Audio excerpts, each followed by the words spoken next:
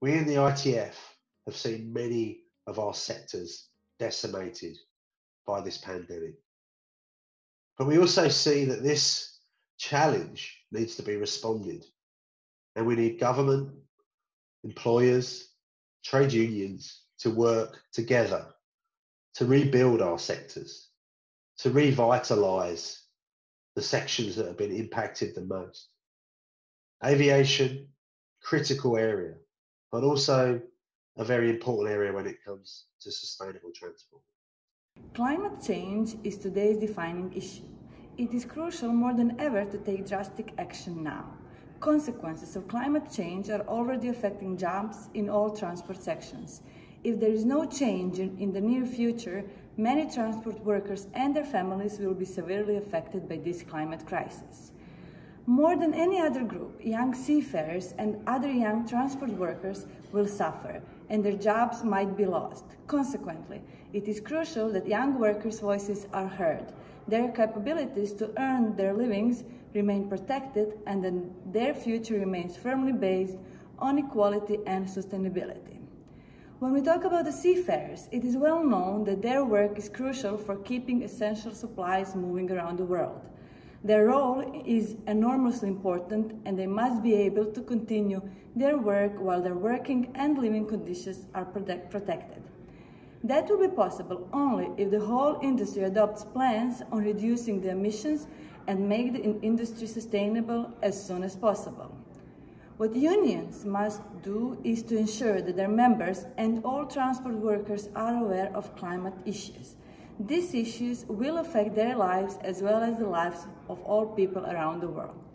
Therefore, discussions with governments, employers, and all other stakeholders must be part of every union's work. To conclude, transport workers are severely affected by this crisis. Not only their workplaces, but also their livelihoods are changing, and there is tremendous need for immediate actions to ensure that transport remains sustainable and all workers and their working and living conditions remain protected. The ITUC Climate and Employment Proof of Our Work campaign is a very strategic element that can help us mobilize our workers in the workplace. Amalgamated Transport and General Workers Union is using this campaign this year to try and raise the awareness of the fact that informal transport workers are a key in reduction of carbon emission.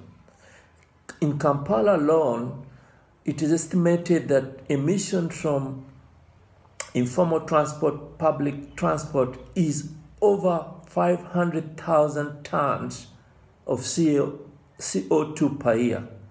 This cannot be the situation we want if we are to meet these Paris Agreement requirements. It is therefore our wish that this year we are going to raise the awareness of the importance of mobilizing the mass membership of the informal workers to uptake the actions necessary for reduction of emissions in the informal transport workplace. So our message is very simple and very straightforward. We need to be at the table when we rebuild our society, our sections, our communities. The ITF and all of its affiliates are committed to be a voice for the rebuilding of the economy. But we also recognise that as part of that process, we have to take on the challenge of the global crisis when it comes to climate. And we encourage governments, particularly when it comes to fiscal issues, to invest money, to rebuild infrastructure, to ensure that we target zero emissions. All of our affiliates in the ITF have been there for society, delivering cargo, supporting the COVID fight. But it's critical that post this fight, our voice is loud, our voice is clear. We want solutions that take on the climate crisis and we build a better future.